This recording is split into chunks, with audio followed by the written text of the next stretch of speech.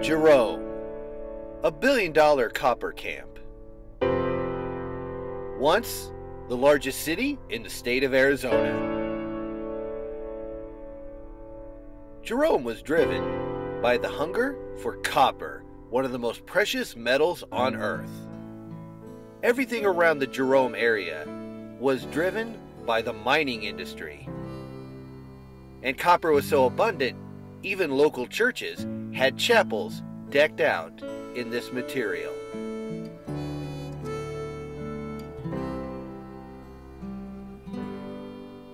The history of Jerome is intertwined with the city of Clarkdale at the mountain's base.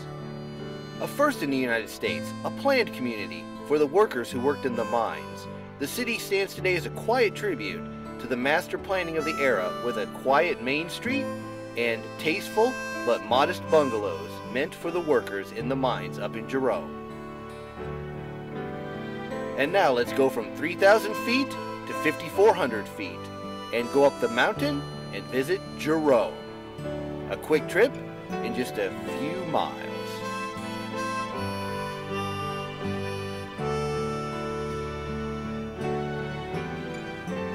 The city of Jerome is situated on the side of Mingus Mountain, and underneath the city there are over 500 miles of tunnels and mines.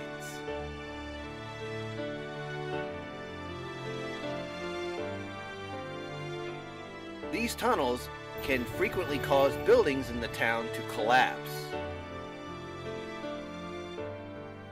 Jerome is home to dozens of historical oddities, including having the only gas pump that is still located on the side of an active street in Arizona.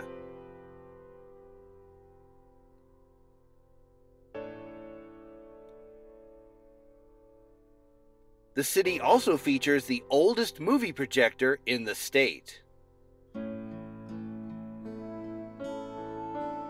And over 6 broken down historic cars parked along the sides of the roads and in various shops. Plus, it featured the first indoor plumbing in the state, and a lot of scattered abandoned mining equipment.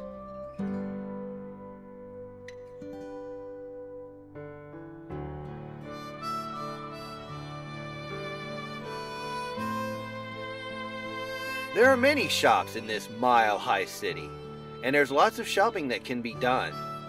Lots of quaint and unique places, such as this store that features the largest collection of kaleidoscopes in the world.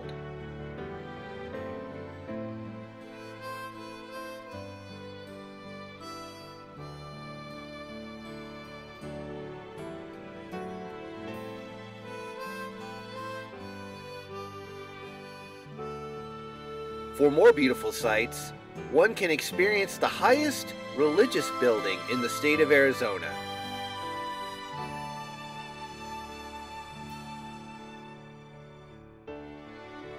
These historical oddities and much more await you in the mile-high city of Jerome, Arizona.